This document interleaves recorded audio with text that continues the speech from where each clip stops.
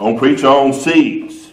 And so turn to Genesis 8:22, but it's not about giving. There's a lot of different seeds besides the giving seed and sowing a financial seed. But talk about the seed of the Word of God. Now, a small acorn can grow to be a giant tree, and all of the qualities of the plants we see are found in a seed. And so every seed is really just a data bank. And in that seed contains the information of what that plant is going to be. And so seeds will determine the size of the plant and the type of fruit that it will bear. And so God established seed time and harvest. Genesis 8:22 says, while the earth remaineth, seed time and harvest, and cold and heat, and summer and winter, and day and night shall not cease. And so God established the law of seed time and harvest, and it's a law that we see in nature, but also it's a law spiritually.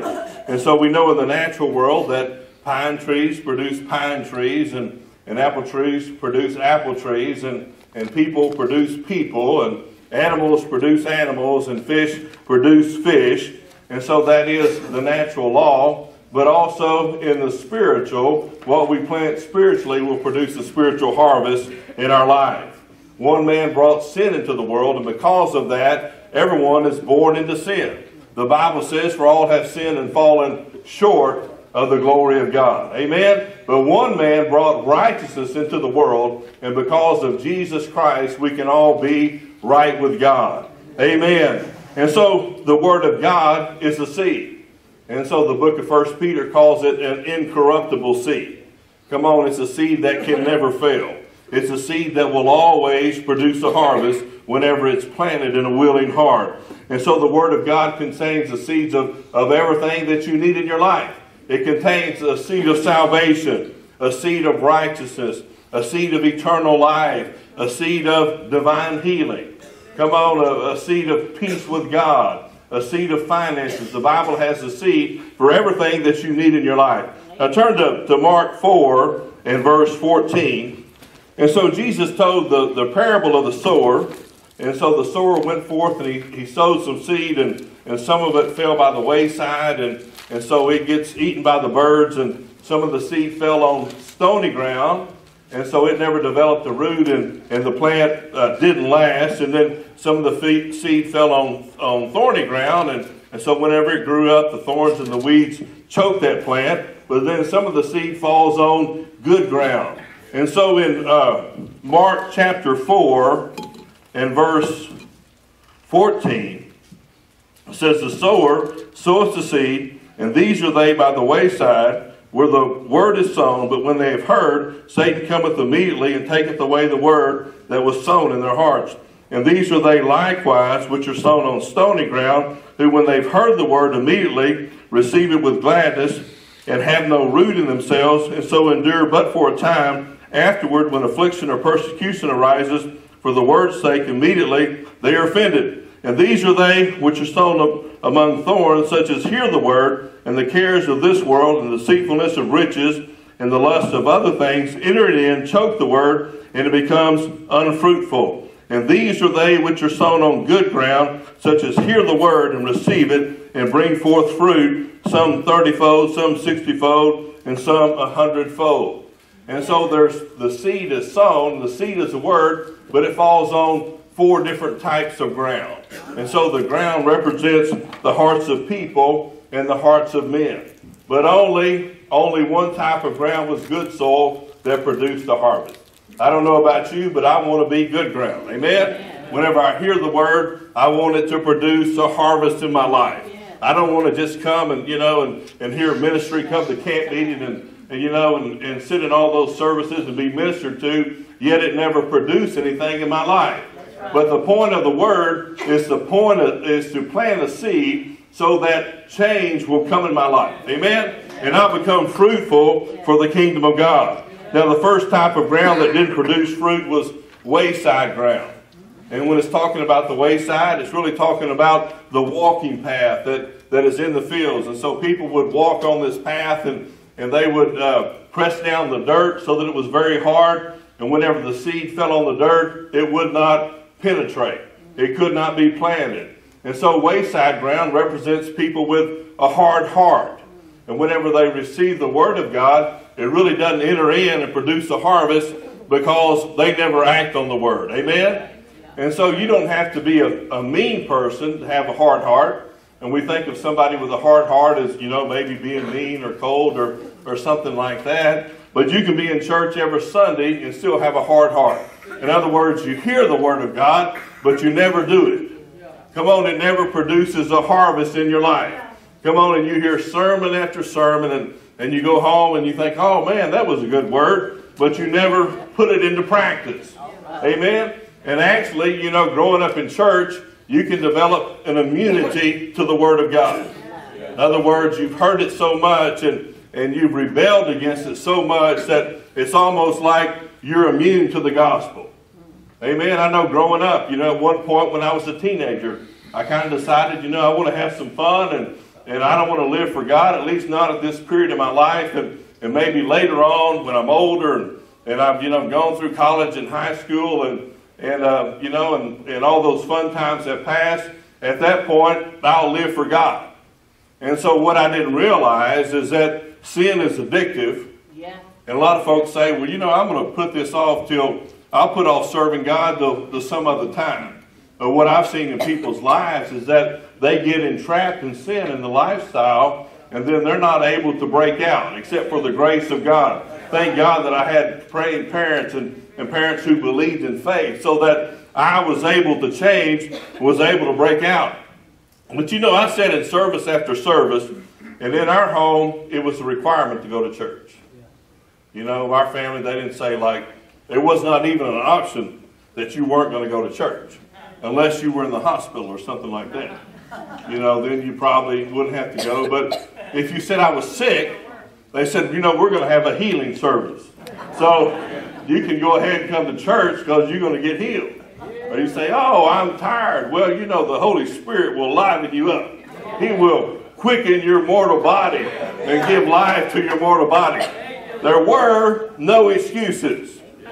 And back then, it was 3 times a week. And so I was there in body. But in mind, I wasn't always there.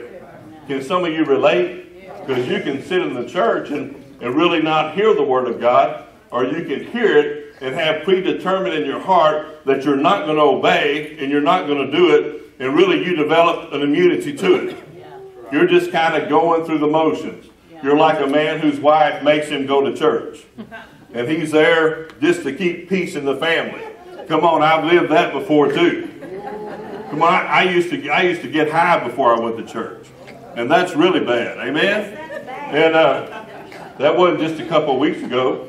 But years ago, I had to go to church. So I'd get up, go take a ride, smoke a joint, come back, take a shower, whatever, and we go to church. And I just kind of sit through the church service and really, not really pay much attention. And I certainly wasn't going to change. I already had my beer ice down for that afternoon, and I had no plans of changing. But one day, something got a hold on me.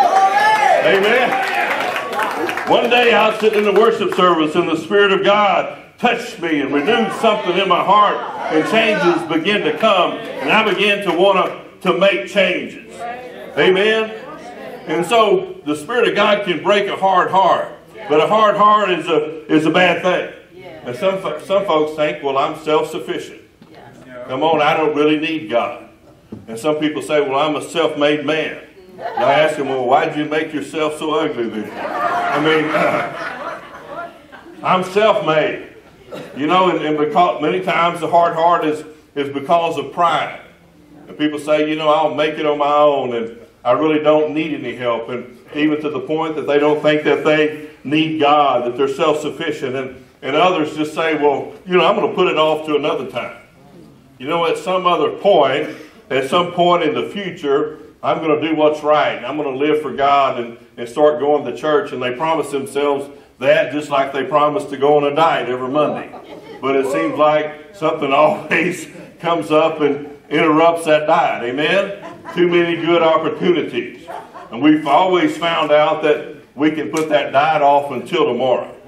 Have you ever noticed how easy that is to do? But some people do that with God. They just put him on the shelf and say, well, at some time in the future, I'm going to live for God. Come on, but the longer you wait, the harder it is. Come on, the more chance the devil has to put roots on you, put a grip on you, and the harder it is for you to change. Amen? And so the Bible says today is a day of salvation. Come on, one of the devil's biggest tricks is just, procrastination. Put it off. You can do that next year. You can do that later or whatever. But no, you need to make the decision today. No matter what. Whenever I rededicated my life, I had a case of iced down beer in the icebox. I went home and I threw it in the dumpster. And my wife knew I was serious. Because a lot of people say, well, I'm going to drink the beer first, and then I'm going to rededicate my life to Christ. When you decide that it's ready, you gotta move when God's moving on you. Come on, there's a time and there's a place for you to make a decision. Come on, there's a time and a place, and you may as well decide that I'm going to do it right now. Come on, the Bible talks about the deceitfulness of sin. People get deceived. Come on, they never intended to, backslide for 50 years or end up in the things that they ended up in, but they were deceived by the devil, deceived by sin. And so a hard heart will cause you just to sit in church and not ever move, not ever act on anything, because you already made up your mind that I'm going to do what I want to do. And one of these days I'm going to get it right.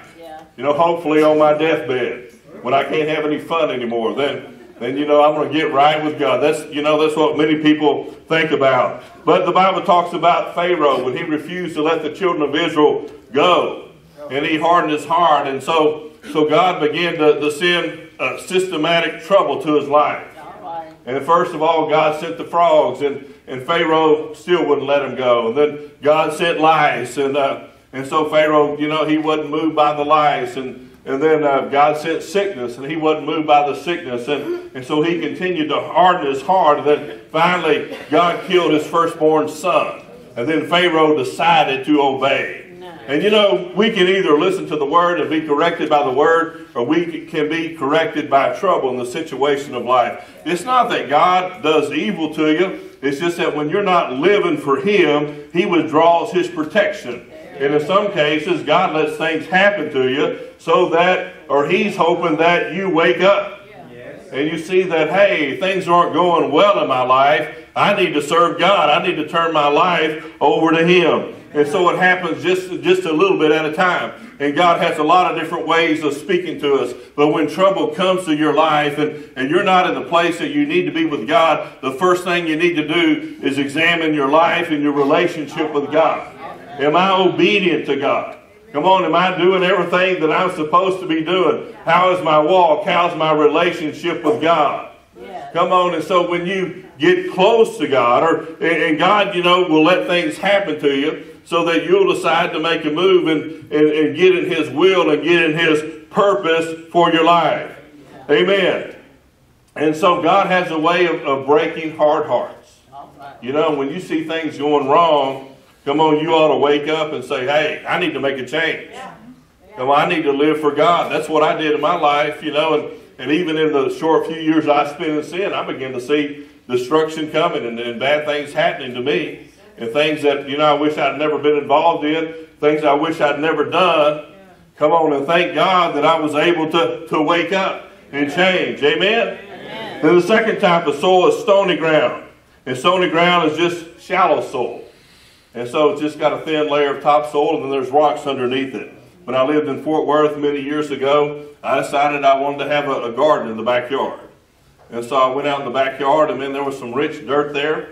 But when you dug down, there was maybe an inch or two of topsoil, and underneath that was rock. So I had to get out there, with a shovel and a pickaxe and break up all that rock so that I could have a garden. And so that the plants could develop roots. And so in stony ground, the soil is so shallow that the plants never really develop a root system. And so when it gets hot, and when it gets dry, then the plants wither and they die. And so stony ground people are folks who never develop spiritual roots. Come on, they lack the fruit of faithfulness in their life. And the Bible says they even receive the word with gladness. Come on, they don't rebel against the word. They don't say, I'm not going to do that. They have the best of intentions. but they lack spiritual roots. And so they don't, they never stay in church long enough to really be established and begin to serve and begin to mature spiritually. They don't have a personal relationship with God outside of church. Come on, where they feed on the Word of God, or they read Christian books, or, listen to preaching on TV, or listen to CDs and have a prayer time and worship God. They don't have anything that will sustain spiritual life. And because of that, they don't have any strength. Jesus said that He was the vine, we're the branches.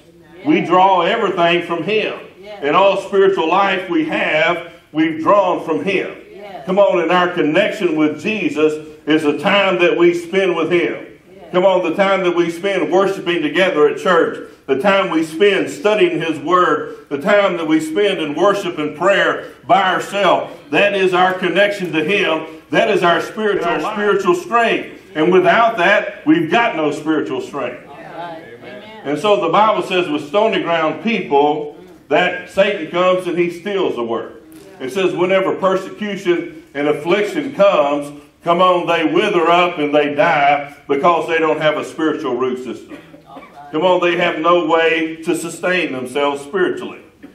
And because they never develop roots, come on, they never really grow spiritually. They're the folks that come and shout at camp meeting and be so enthused and really be on fire for God for a week or two. Come on, then you don't see them in church for a month or two.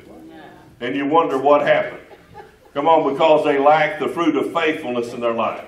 Let me tell you, the Christian life is not a sprint, it's a marathon. Come on, it's not a 1 month deal. It's not a 1 year deal. It's not a 5 year deal. It is an eternal deal. Come on, it's a lifetime and then eternity. But you have to have the fruit of faithfulness that you're going to stay established. You're going to stay rooted in God no matter what comes your way. Because I guarantee you, whenever you make a commitment for God, the devil's going to try to stop you. Come on, you won't live for God unopposed because you have an enemy. Come on, and your enemy is smart.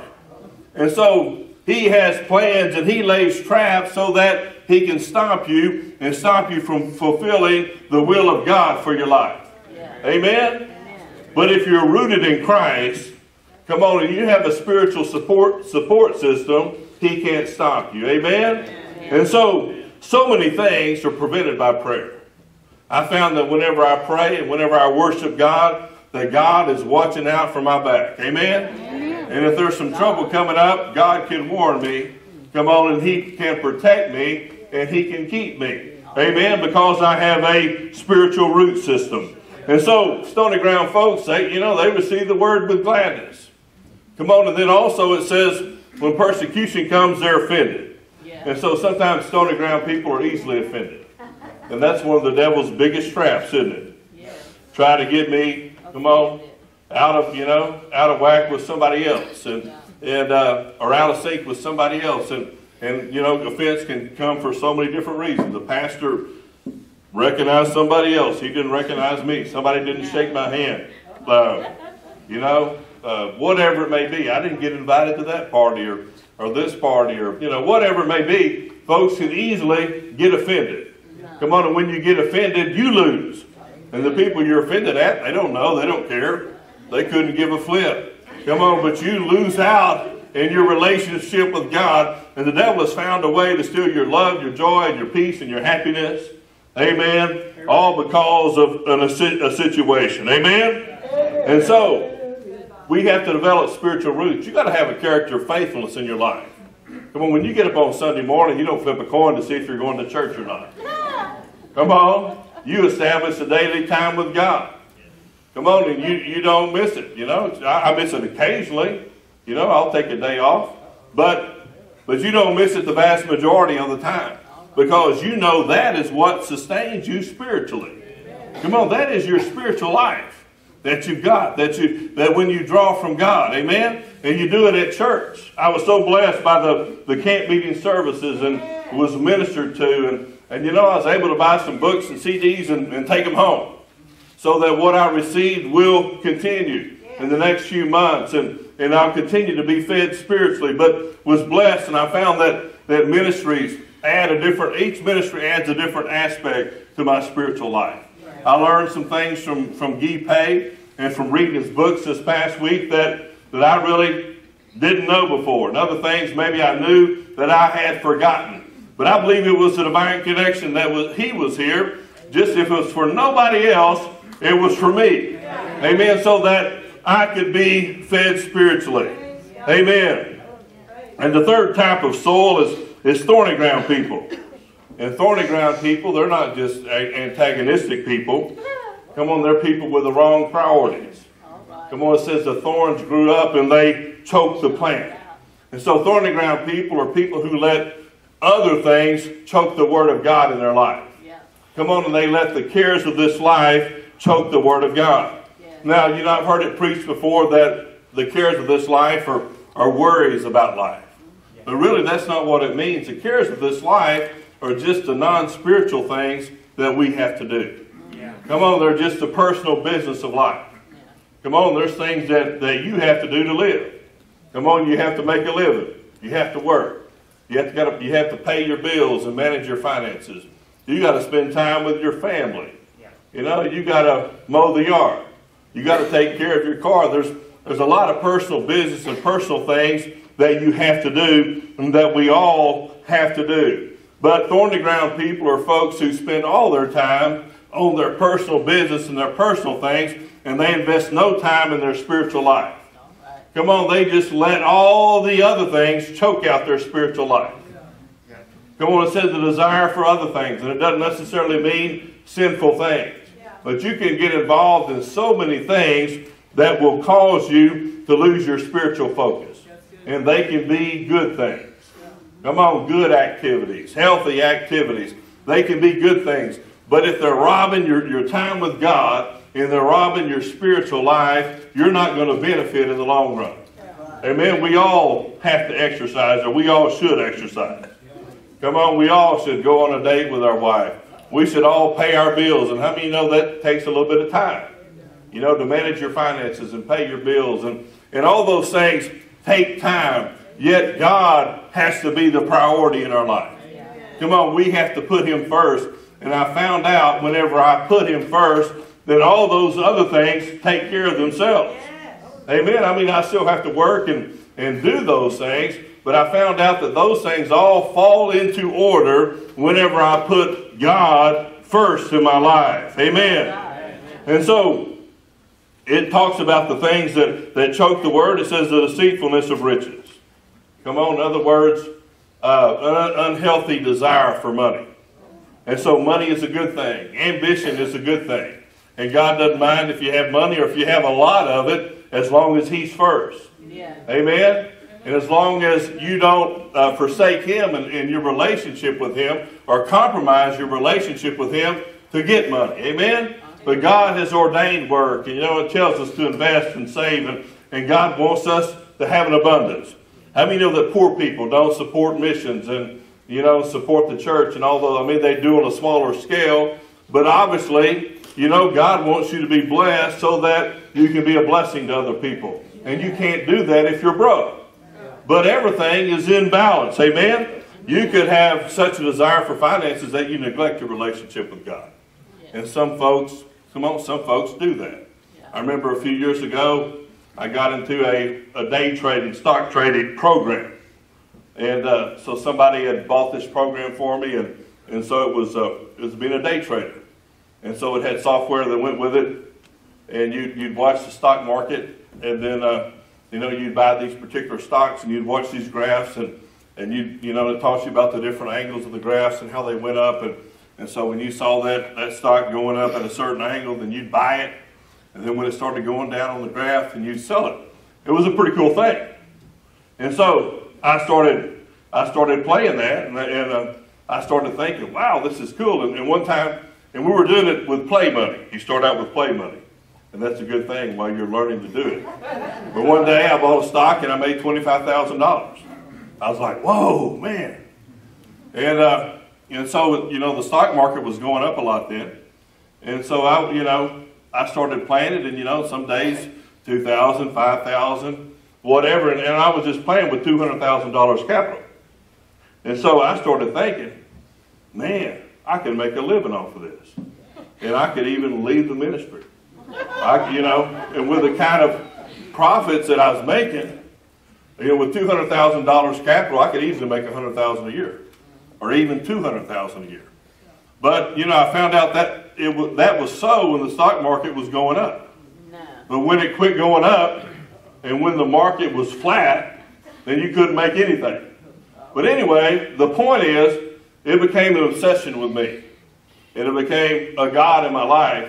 And I got to the point that, I wasn't, I quit praying, and I prayed a little bit, but, God didn't have my heart. And that thing became such a distraction. I have to eat before you eat. And if I don't eat spiritually, then you don't eat spiritually. Amen? Amen. But it got out of whack.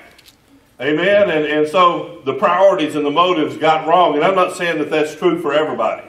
Maybe some folks could keep it in perspective. But for me, it got my life out of priority, and I had to cut it off. Amen? And so that can happen in people's lives. But God doesn't want everything. He just wants the first, and He wants the best. Yeah. Amen? The tithe is the first. Yeah. Come on, Sunday is the first day of the week. Yeah. Come on, I try to spend the first part of my day talking with God and fellowshipping with Him. Amen? We don't give God everything, but we give Him the first, and we give Him the best. We make Him priority in our life. And I dare say, if other things are robbing your relationship with God, you need to cut them off. Because in eternity, how important will it be that you spent 2 or 3 hours on the internet reading news and playing around on Facebook or whatever? It's not going to be very important. Come on, or that you did, all these other things. And so we have to ask ourselves, what matters in eternity? Amen. And so we keep money in its proper place by honoring God with a tithe and making sure that God has our heart. Amen. But the fourth type of soil was good ground. Amen? And so the soil that fell on good ground was received, it was planted, and it produced a 30, a 60, and 100-fold return. Amen? 100-fold harvest. And it's great as a pastor to see that happen in people's lives. Yeah. That they receive the Word of God.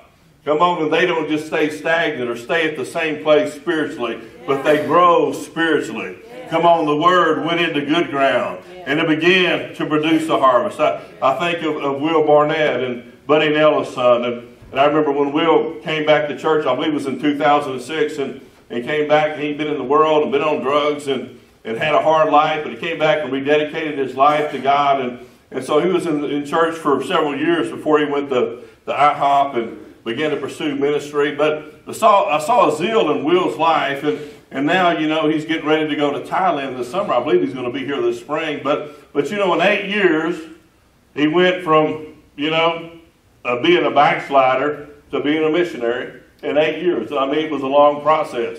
And to some of you, 8 years is, a long period of time. But to somebody my age, it doesn't seem like that long of a period of time. But the Word of God fell on good ground, and it produced a harvest. I can think of, Ralph Hagemeyer, who preaches here about once a year, and was saved in this church as a teenager, called to missions, and it was just a small church back then, but Ralph, went to Africa. Now, many years later, they've got a school that ministers teaches hundreds of children, and a Bible school that trains up pastors, and you think of all the people who have been saved, amen? All the people who have come into the kingdom of God just because one person took the Word of God and they applied it. Come on, it fell on good ground. Come on, do you want to be good ground? At the end of your life, will there be a harvest because of your belief in the Word of God and how you've applied it? Amen? Or is it just going to fall on deaf ears and not have any effect in your life, not bring any change? Come on, not produce anything for the kingdom of God. I don't know about you, but I want to be good ground. Amen. That the Word of God changes me and helps me to change other people's lives. And if the Word doesn't change you, it's probably not going to change anybody else. Amen. But it's got to change you. But the Word of God is a seed that has the power to change every aspect and every area of your life. But the seed of the Word has got to be planted in your heart. And what is planted brings a harvest in our life. Paul said that he planted, Apollos watered, but that God gave the increase. Amen. And some folks plant. Some folks come along and water. But it's God who brings the supernatural increase to our life. And so the Word will make a difference in your life. Come on, what you plant and what you receive gladly and what you put into practice will bring a spiritual harvest in your life. And so seeds are powerful things. Come on, a seed will grow through a rock or it'll grow through a parking lot. And I know that well because I'm always spraying weeds around here where the seeds are growing up through rock, concrete and growing up through rock. And they're hard to stop. Seeds in the natural are powerful things. But how many know the Word of God is a powerful seed? The Bible says it's an incorruptible seed. In other words, it's guaranteed. It will never fail. Come on, and if I receive it, if I plant it, if I act on it, it's going to bring a harvest in my life. Amen. But planting seeds is not very exciting. And I'm a gardener, maybe not a real good gardener, but I try anyway. And so the worst part of gardening is the planting. That's the hardest part, preparing the soil. And then sometimes I'm down there on my hands and knees planting tomato plants and digging in the ground and getting dirty and muddy and all of that. It's not real exciting. Come on, then other times I'll plant seeds. You dig a little hole and you drop the seed in, you cover it up, and then you water it, and then you wait. It's not real exciting. And sometimes when you're planting the Word of God, it may not seem like it's real exciting. Come on, when you're memorizing a Scripture, or you're confessing a Scripture, amen, you're applying the Scripture, it may not seem real exciting.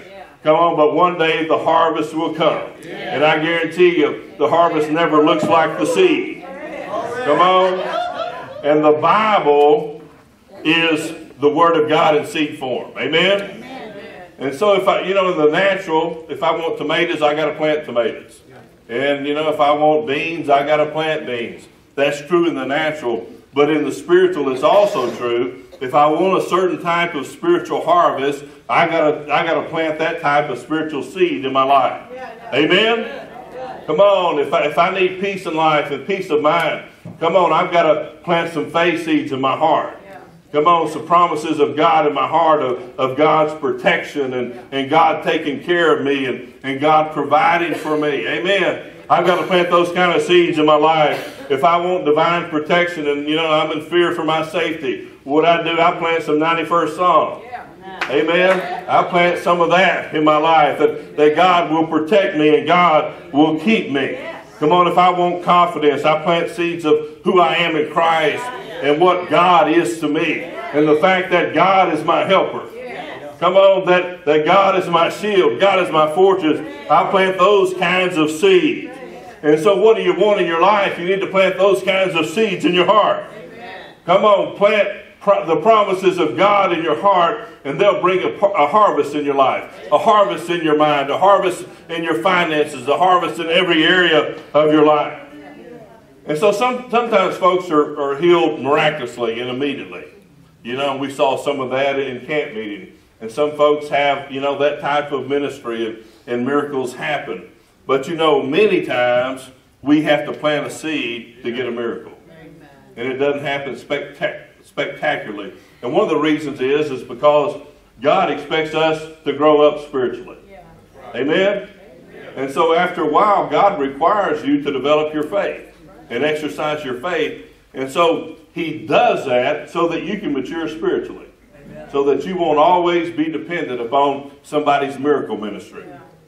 Come on, that you won't always be dependent upon that, but you learn to exercise your faith. And when you face challenges in life, come on, God wants you to exercise your faith, to get in the Word of God so that you can stand and so that you can grow up. Come on, when kids are little and when they're babies, you do everything for them. But after a period of time, you make them start doing things for themselves. Where my mama used to tie my shoelaces.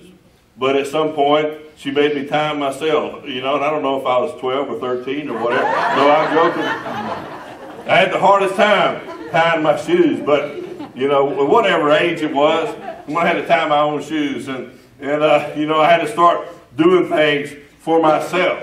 Amen. The same thing is true. God loves you, but He loves you enough to let you grow up. Amen. Come on, to let you take on some responsibility.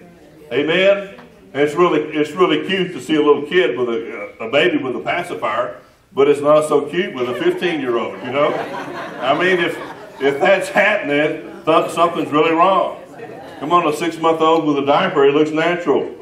A 20-year-old with a diaper doesn't look so natural. I know there might be some 80-year-olds that wear diapers, but anyway, at some point, they say when you get old, you revert back to childhood, you know. You used to wear diapers, now you're wearing diapers again. And so, you know, you used to didn't have any teeth, and now you don't have any teeth. And so, I mean, it's full, you know, it's full circle. But God expects us to grow up, amen? The Bible says, having done all to stand, come on, then stand. Yeah. And sometimes there's periods when you're just standing, amen? Yeah. And you're not seeing a whole lot of excitement. Come on, but you're standing on the Word of God, and you develop the fruit of faithfulness in your life. Now turn over to Romans 10, verse 8. And so how do I plant a seed of the Word of God? If I'm going to plant it in my life, I shouldn't teach you on planting seeds in your life without telling you how to plant those seeds. Psalmist David said, "Thy word have I hid in my heart, that I might not sin against God." Yeah. And so he said, I've hid the Word. Now, if something is hidden, then you can't see it. Come on, if my Bible's just laying there on the table, it's not hidden. You can see it. Come on, but if I get that Bible and I memorize some scriptures and I put them in my heart and I begin to speak them, come on, it's hidden. Come on, it's hidden in my heart. And so, Romans 10 and verse 8.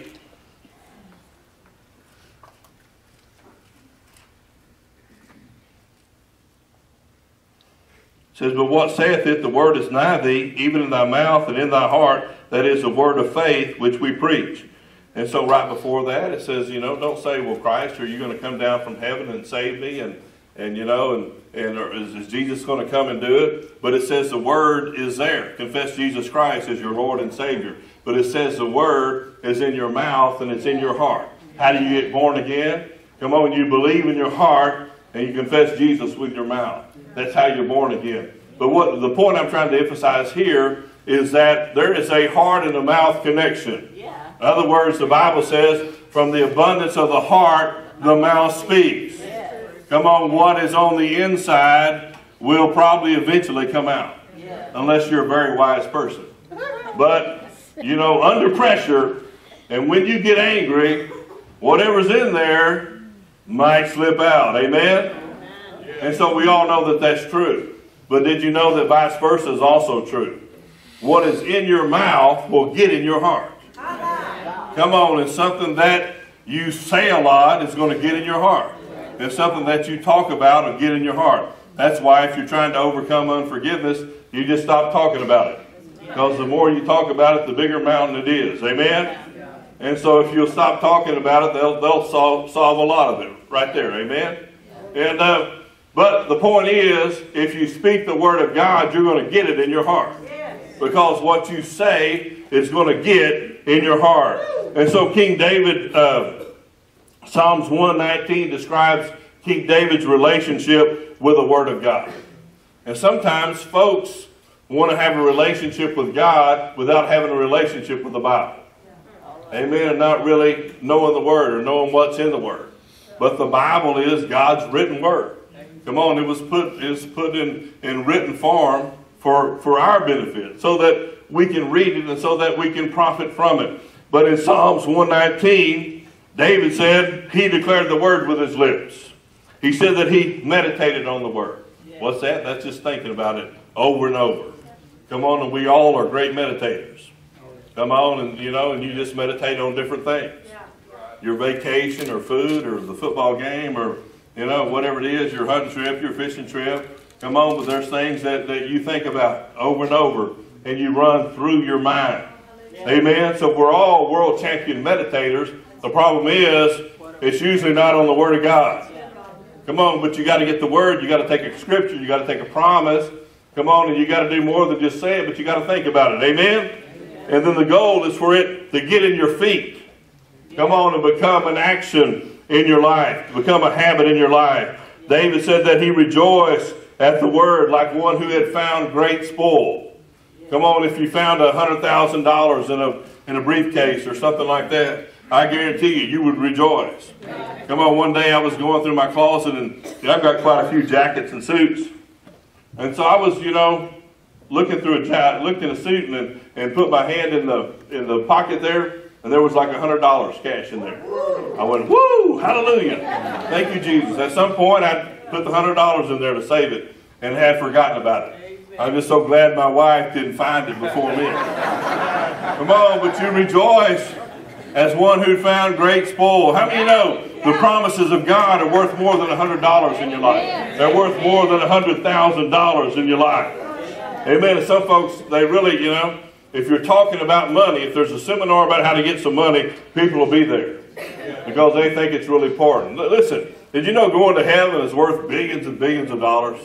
If you think about it, people they save up, they invest all their life so they can live for 20 years without working.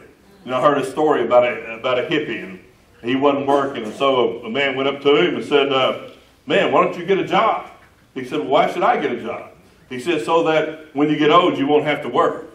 And the hippie said, "Well, I'm not working now." So anyway, my daddy used to tell that joke, but people, they'll save their money so they don't have to work for 20 years. And they can enjoy life. But eternity is forever. Come on, think about what that kind of retirement would cost you. And people think, well, it's not worth it serving God. Are you crazy? God has a retirement plan that's out of this world. I guarantee you. Amen. Maybe some of y'all got that, but I don't know. But David rejoiced as one who had found great spoil. Praise God. And so we're going to plant some seed this morning. And the Word has all kinds of seed, but I'm just going to give you an example on how to plant the Word of God in your heart. And so first of all, we're going to plant some righteousness seed. And so righteousness means you're right standing with God. And so obviously you've got to be born again, accept Jesus Christ as Lord and Savior, repent of your sins to be in right standing with God. And then if you mess up after that, the Bible says confess your sins and you're restored to righteousness. Yet, for many Christians, they don't feel right with God even though they've done all those things. And so they don't feel like they have a standing with God or that they're worthy for God to hear their prayer or bless them or help them in any way. And so, because of their past or because of their mentality, they never really feel accepted by God. And their mentality is that God would bless somebody else, but He's not going to bless me because of my past or whatever. And they have that kind of mentality. And so until you know that you're accepted by God, you're never really going to approach God and receive the things that you need. And so understanding your righteousness is important. And so let's plant some righteousness seed. Romans 5:17 says, "Those who receive abundance of grace and the gift of righteousness will reign in life by Jesus Christ." Say this. Say, "I received abundance of grace and the gift of righteousness. And I reign in life by Jesus Christ." And so righteousness is a gift. None of us could ever earn our right standing with God. Even if we lived perfectly according to man's wisdom or man's standards, it wouldn't be enough. And so it is a gift. 2 Corinthians 5:21 says, "For He hath made Him to be sin for us, that we might be made the righteousness of God in Him." Let's say this: Jesus was made sin for me, and I'm the righteousness of God in Him. Jesus was made sin for me, and I'm the righteousness of God in Him. Not in my own standing, but in Him. Ephesians 1:6 says, "He hath made us accepted in Christ." Say, "I'm accepted in Christ." Amen. And so whenever you say that and when you confess that, come on, you're putting the Word of God in your heart. You're changing your mind. You're changing your mentality. It'll change the way that you relate to God. And you don't just do this one time and it works. Come on, you got to do it over and over. Do it daily. All right. What about those who are struggling with sin? Come on, and the Bible tells us that we have power over sin. it's a reality. You say, well, if I have power over sin, why am I struggling with sin? Because you don't really have the word in your heart or know the truth in your heart that you can be free and overcome. And so, Romans 6:6 says, knowing this, that our old man was crucified with him, that the body of sin might be destroyed, that henceforth we should not serve sin. So say this, say, my old man was crucified with Christ. From now on, I will not serve sin. And so you declare that about 10 or 12 times a day. Come on and let it get down in your heart. Romans 6:11 says, reckon yourselves to be dead to sin and alive to God. Say, I consider myself dead to sin and alive to God. And so you say that in the face of temptation. Come on, in the face of your struggle, you begin to declare the Word of God. Romans 6:14 says, for sin shall not have dominion over you. For you're not under the law, but under grace. Say, sin shall not have dominion over me. Because I'm not under the law, but under grace. So what's the difference? Grace is the ability of God. Come on, it's the forgiveness of God, but it's the ability of God. Come on, under the law, man didn't have the ability to live above sin, but under grace, God imparts His nature and His ability to us so that we don't have to sin. Amen. All right, what about some healing seed? See, you can come down and get prayed for, but your faith makes a difference as to whether you receive or not.